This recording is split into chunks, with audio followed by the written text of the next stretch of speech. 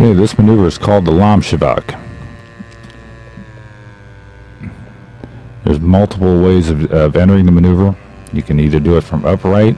The easiest way that I found is you enter upright, you roll it to a knife edge, and then shove everything into the corners. The airplane actually has a pirouetting action where it's tumbling end over end. Plus, it's also has a gyroscopic action where there is some roll in it also. Now we enter it.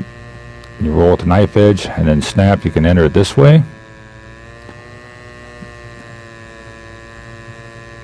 or you can roll it to knife edge and push it over and get it to go this direction.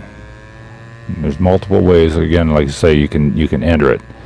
Another way is to entering it from inverted, and if you cross control the snaps, a regular snap configuration like sticks in the upper right hand corners as we're showing here, or the sticks in the upper left hand corner as shown there.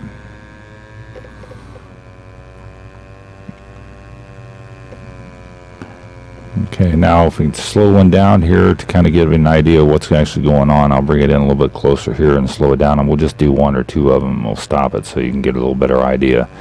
Okay, so I'm stopping, getting it slow. You can push the sticks up upper left hand corner, you wait for the fuselage to come back around, and you can stop it. Okay, show you another variation. The way to enter it is from knife edge and push it over that way. That's another direction. You wait for it to come back around, you can stop it. Or there's another variation is be able to entering it from a upright snap. Okay, in this case we'll pull up to a 45, we'll do an inside snap to the right. Halfway through it, we'll push full down elevator and get the airplane to tumble that direction. That's another variation of it. That's the Lomcevac.